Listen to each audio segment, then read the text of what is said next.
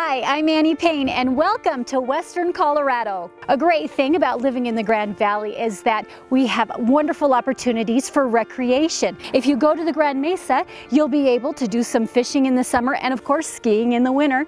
And if you go out to our book cliffs, you'll be able to enjoy some off-roading and ATVing. One of the favorite activities that I love to do with my family is hiking, and this is one of the beautiful areas that we have to go. Behind me is Wedding Canyon. We did this just this weekend.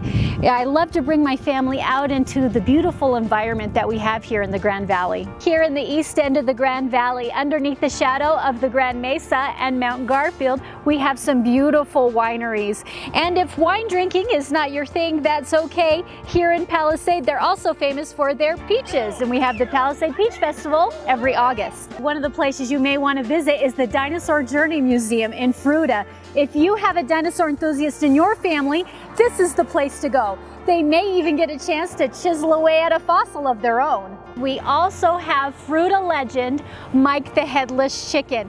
Now, this is an amazing story of a chicken who continued to live weeks after the farmer had cut off his head for dinner. This story of survival even got him to the World's Fair. And now, every spring in Fruita, we celebrate Mike the Headless Chicken Days. So no matter what you're into, whether it be hiking, biking, or headless chickens or peaches, we have it all here in Western Colorado. With our mesas, monuments, and memories, we'll leave the welcome mat out for you.